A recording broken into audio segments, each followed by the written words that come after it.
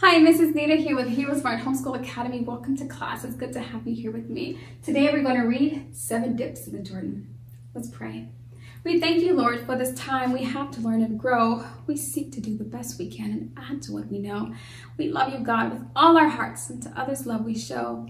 Pleasing you is our goal, not to our lesson we shall go. In Jesus' name we pray. Amen. Let's read. Naaman, an important soldier, had a terrible skin disease called leprosy.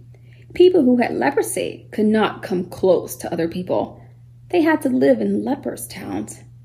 Naaman's wife's servant girl said, "I wish my master could meet Elisha. He would heal him." So Naaman went to find Elisha. "Wash in the Jordan River 7 times, and you'll be healed." Elisha said. Naaman was embarrassed.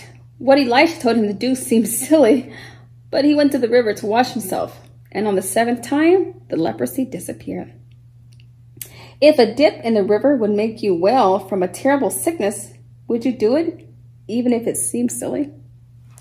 Good question. Here's another question for you. Please pull out your journals and answer this.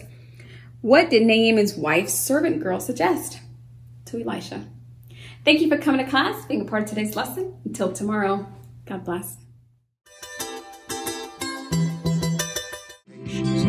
I'll be your hero's buddy, and as you study with HeroesMart, I will be your friend. So don't you